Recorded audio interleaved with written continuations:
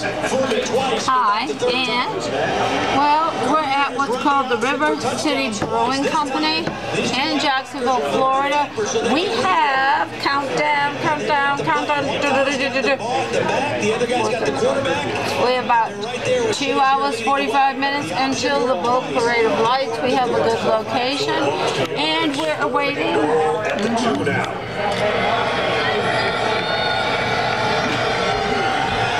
We're awaiting chocolate cake and an English bread pudding a la mode. It's supposed to be traditional, which means it's heated with lemonade, as we've ordered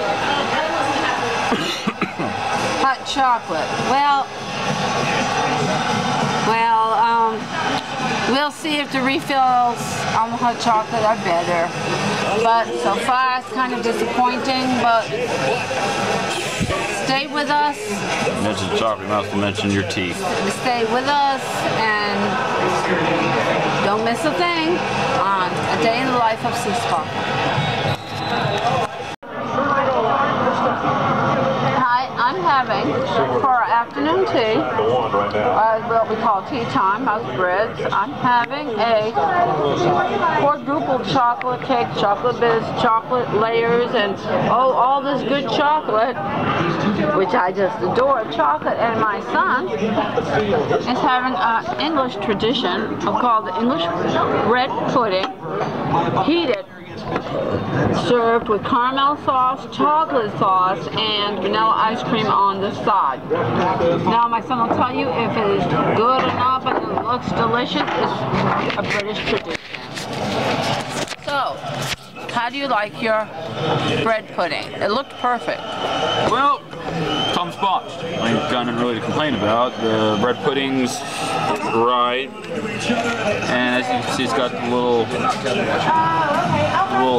bits in it.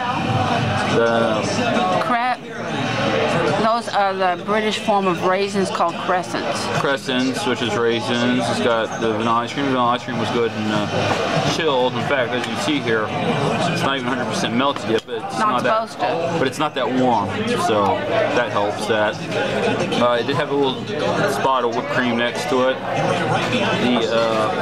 The bread pudding was cooked right. It wasn't overdone. It looks perfect. I mean, it's all around perfect. The cocoa is only real filling. That's only because they used a coffee maker to warm the water instead of using a tea kettle to heat it.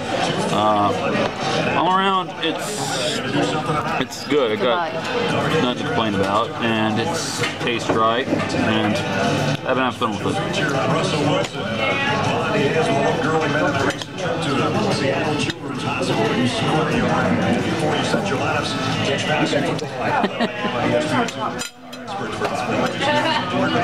I have to make sure I come back here to try their food, if there's any indication. If there's any indication, their food's definitely worth eating. So I'll have to go back here and actually have some food, see what I come up with. Let's take a look here. We're at the River City, what's called Brewing Company. River City Brewing Company. But we don't drink alcohol. We don't drink alcohol. They're independently owned and operated for 20 years. Spectacular views of the historic St. John's River, which is on my right, based on where I'm sitting at. On-site handcrafted beer. That means they brew their own beers. For anyone's curious, that's beer brewery thing in that glass case right there. That's what brews beer. Private dining for any occasions such as weddings, anniversaries, corporate events, and dinners with accommodations from 20 to 350 guests. Live entertainment for up to 1,700 guests. The facility is 2 stories. The second floor is basically more bars and dining, and the first floor is bars and dining. I don't know if those docks there are for employees or corporate yachts or what. I'd have to ask. I have to get someone to give us a tour of the place. Well, that's it. So here's my mom. There you have it. We're going to be here at the River City Brewing Company until the boat lights, and as all of you requested, we will be filming it for the show. Don't go away. Stay tuned. Well, that's an experience. 3 hot cocos, 3 fails. First one was so cold, it wasn't even lukewarm. The second one, hot cocoa, was, well, coffee warm. Cocoa's supposed to be steaming hot. Third one was warmer than that one, but still not steaming hot. And, well, that one is the story in itself. It had ants in it. Now, as an apology, they took the drinks off.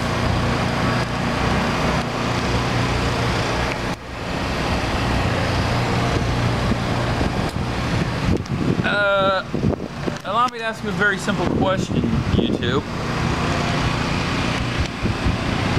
3 failed cocos. Last one with ants in it. Taking only the drinks off? You think that's really an apology? Now let me put it to you this way. When I eat at a place, half my tip is on the drinks alone. Basically, if my drink stays empty so long that I don't get enough drinks and I get thirsty, well, that's not good. And then when you order hot cocoa, it's not hot enough to melt your whipped cream in it. Really? Tell her what the manager said. And then, well, we asked the manager about the little incident with the last cocoa, and the manager said, and I quote her on this one, but you probably didn't notice when she opened the pack.